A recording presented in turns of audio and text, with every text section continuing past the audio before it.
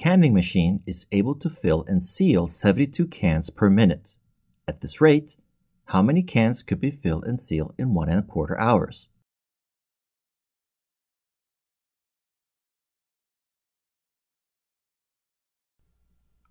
Because the rate at which the machine operates is given in terms of cans per minute, it's first necessary to convert our 1¼ hours into minutes.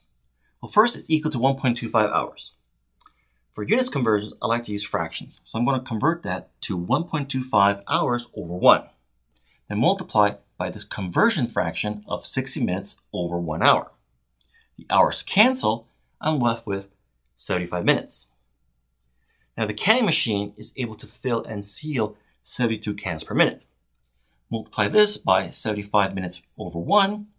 The minutes cancel. I get the answer of 5,400 cans.